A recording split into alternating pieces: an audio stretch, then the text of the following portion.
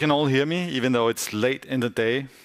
I'm so very happy to be here and a little confused because we're much earlier in the process of presenting work that I usually do.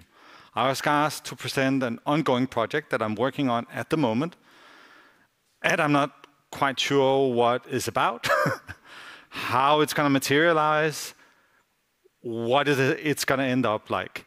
But in a way, when I got the invitation, I thought it fits the idea of the project perfectly. So, but let's see if you follow me and agree or what you think. I've even brought a manuscript, just at least to pretend like I know what I'm saying. For now, this is the project. It's a project on Instagram. Maybe I should actually start by introducing myself a little bit more. Just for context, I usually call myself a champagne anarchist, which is a sort of a funny way of saying that I live in a welfare state, but I'm very dissatisfied with it. I am a very far lefty. I really, really want to change the world, and yet I depend on the funds from the state. I engage in political parties, so on and so on. So I'm enmeshed in a system that I'm not necessarily that happy about. I used to be a graffiti writer. I used to be a freaker and open up phone boxes on the street to call for free to my friends in the US. I am always discontent, no matter what everything looks like. And I'm possessed by this DIY ethos I think I picked up in the 90s in Danish hip-hop when no American records were available and we had to sort of invent it ourselves. We had one record, 10 people, it would circulate. The rest of the time, we would rap to each other. And this, combined with my early experiences in the pre-internet BBS culture, sort of meshes for me to something that seems very cogent, but probably to you seems like a weird combination. So this project is kind of an attempt at bringing those things together. I am using Stable Diffusion, an open or fairly open source algorithm to imagine a combination of 90s hip-hop, DIY ethos, focus on the individual, focus on joy and collectivity, and the workers' movement in Denmark. And for now, it consists of 44 studies, videos and images that are all available on Instagram, and then unfold as time passes. Tomorrow, I'll probably post something new, the day after something else, as I try to figure out what putting up these parameters and what trying to reimagine the past might be about. Everything comes from this idea that even if we know the images are from AI, even if we know they're false, they affect us. Even if, let me give you an example. I once recreated my grandmother's nose from the only photo I have of her. And now when I dream of her, in the middle of her face is this weird lump, this algorithmic recreation of a nose. So my real memories were substituted by the image of her nose that I created myself. In this way, how images pass into us, even with all of our critical guards and so on, and how we are constantly bombarded by fake, manipulated images. So what to do in this situation where we are enmeshed in a society that I don't like, using social media that's a horrible shit show. And I'm using an algorithm made in the UK so that it is very difficult to make anything that looks like it happened in Denmark. Okay, so I built my own server. I download the open source model and I run it on my own so that I can modify it. I try to get a little bit of autonomy, even though I can't really understand the math that well. I can sort of read the code, I can manipulate it a little bit, but there's a sort of a negotiation. I get a little bit of autonomy by not subscribing to a service that might change its prompts tomorrow. I don't know if any of you have experienced how they're constantly changing the system, so one prompt might work one day and not the next day. Now I have complete control in my basement, as I talked about. Okay, so let's look at an example. All of these 44 studies are images, series of 10 to 15 pictures or videos combined with a small narrative. This one is about how, and they're all fake, they're all lies, but they're all somewhat believable anyway. This is Sun Ra, the famous Afro-American futurist, arriving in Denmark and inspiring the local labor movement. It's a sort of a dream of what if the Danish labor movement hadn't turned inward, hadn't become xenophobic? What if it had instead turned outwards, reached out for inspiration from other struggling places and made international ties of solidarity? And the more you look at the images, the more you notice its imperfections. This sort of state of the algorithm now is full of weird stuff at the margins. I had a feeling in a moment the stable diffusion or whatever comes next will be much better. We will get realistic images. But at the moment, this kind of lie of the past that I'm creating and the false narratives are obviously fake. You can see it in the images. They all break down. Their authority is temporary and negotiable. I'm creating a minor history, not a major history. I'm creating a version of history, not a definitive, authoritative one. And I mean, if you look at what they actually want you to produce, it's dragons, it's tropical beaches, it's beautiful women, it's all of these things that you're meant to produce with it. So the other point for me is to try and take technology that's obviously meant for something and misuse it. I don't think anybody developing Stable Diffusion or any of the other so-called AI systems thought that somebody would want to reinvent Danish hip-hop in the 90s and the labor movement. And there's a certain satisfaction in taking something that's meant to give you one kind of image and then trying to turn it and twist it and find out how can I pervert it. The next image is an image of, I don't know, in the Danish system, in the Danish local discussions, the welfare state is like the primary mythology. But it never, if you ever get ill, the image of the welfare state never really matches the services. There's a big dream projected about how we are all served, and then once you hit the welfare system, as I was sick for several years and fell through the system. So there's a kind of a myth and a reality that's interesting to play with. So in this kind of idea, I thought about, what's his name? Friedensreich Hundertwasser, who's an Austrian artist, who said that he built some buildings and he allowed everybody to paint around their own windows. So instead of making one total plan for how the building should be painted, he allowed everybody to have agency locally. What would a hospital, where it was like that, where the people working there were allowed to paint it, where the people who were ill were allowed to change things, build things, change the hospital, what would a colorful, joyful, less mechanical healthcare system look like? And of course, it's also inspired by the Danish artist Paul Gernes, who some of you might be familiar with.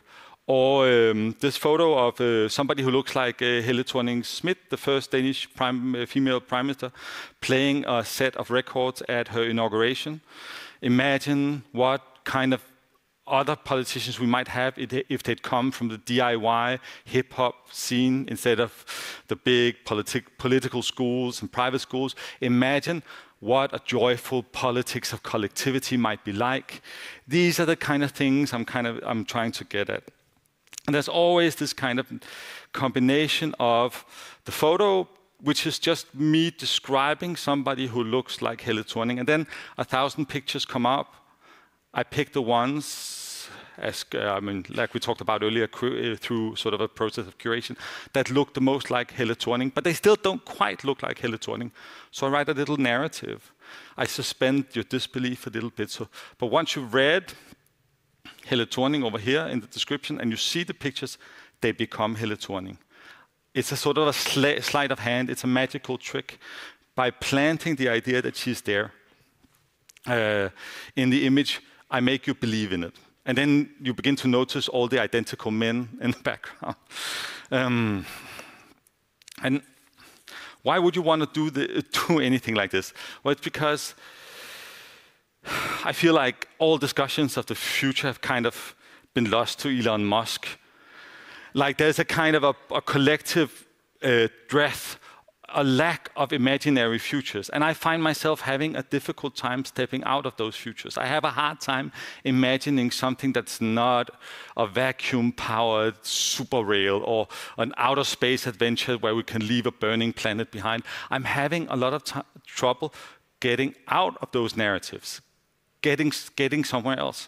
So I turn to the past. And I think like every time we discuss the past, whether it's saying like things were always like this or before this happened, or I should say, algorithms always interpolate the future using data in the past, so they're kind of always telling you everything will remain the same.